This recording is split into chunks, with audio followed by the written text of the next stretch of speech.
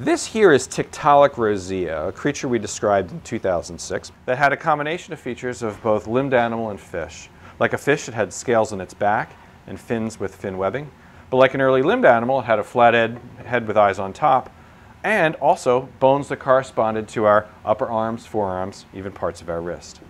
What was missing was the back end of the animal. So an utter puzzle was really what's going on with the hind end. Well, it turns out in 2004, we brought home several blocks of this animal. And of this particular specimen here, there was another block in the back that waited to be prepared in the laboratory.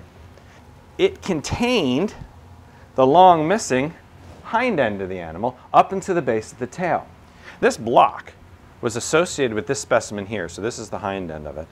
And what you have in it are a series of ribs that lead up to the hind fin, and a hind fin itself right here. There you can see the fin webbing right there.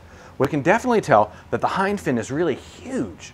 So it's not this tiny, small appendage which we thought it would be. It's giant. The real surprise was in the pelvis, and this is the pelvic bone here.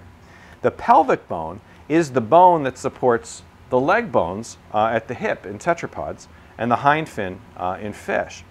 And what was really surprising was just how large this thing is. It's giant. To give you a sense of how giant it is, the pelvis of this animal is the same size as the shoulder right here. So it's very clear from understanding these bones that the hind appendage was already being emphasized in the transition to creatures with limbs. Now you can ask why that's important.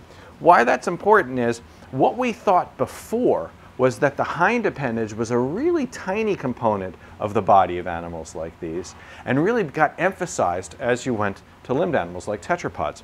Turns out that the size of the hind appendage is already large in fish, and that a good chunk of the transition has already happened in fish before the origin of tetrapods.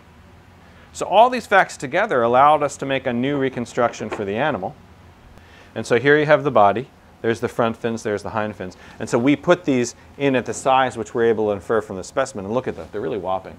So this is clearly a fin that's playing a role in moving this animal about, in supporting it in water and maybe even on land.